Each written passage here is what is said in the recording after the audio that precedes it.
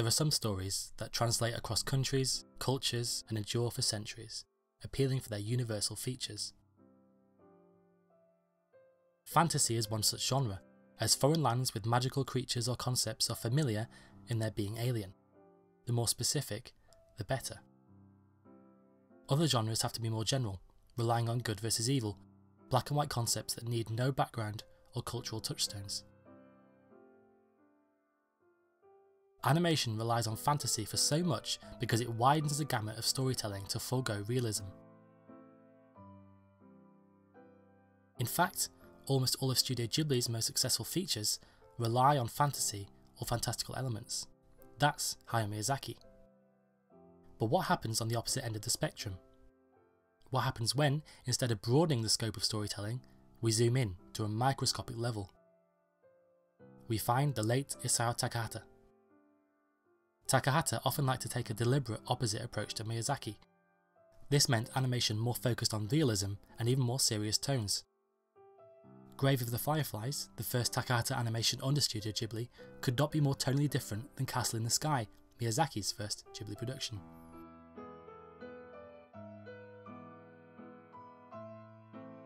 Though animators make their business from studying the minutiae of human life, Takahata was a master of it. When it comes to the specifics of childhood, one would think the experiences vary vastly from country to country or city to city. Only yesterday, one of the studio's lesser-known films proves that theory wrong. It follows Taiko, a young Japanese woman travelling outside of Tokyo as she reminisces about her childhood, school life, and developing womanhood. It's hard to imagine where those experiences would overlap for anyone other than perhaps a Japanese woman. But what Takahata realises so masterfully is the emotion, the nostalgia.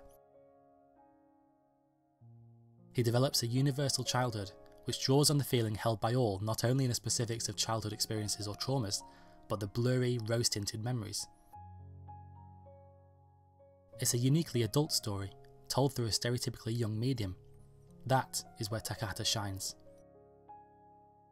In the flashback scenes where Taiko imagines her younger self, the images are all in pastel colours, faded at the edges with unfinished backgrounds, in stark opposition to the solid blacks and blues of the modern scenes.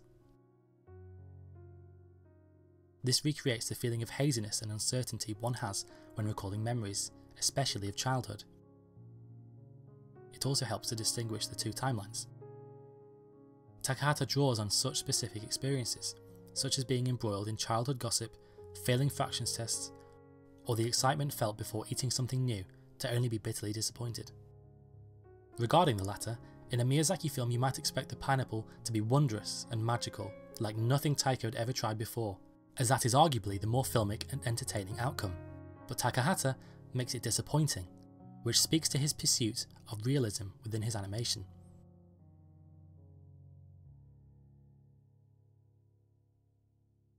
It shows the mundanity of life, which is in itself a universal concept. It's essential in order to relate to the human experience, to show the moments that might not otherwise be regarded as filmic. Takahata's films often meet the criticism of not needing to be animated, that the same film could be made in live action. Though moments like this, where Taiko leaps through the air as a display of young love, could not be as enthralling when done live.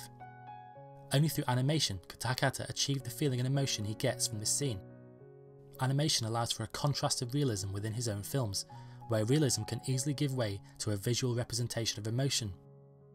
Childhood itself can be represented in the same way, whereby the specific experiences blur into raw emotion. It is simultaneously the specific and the emotion, merging together to form this concept, childhood. A concept that translates across cultures, countries, and time itself. Only Yesterday encapsulates this better than any live-action film ever could.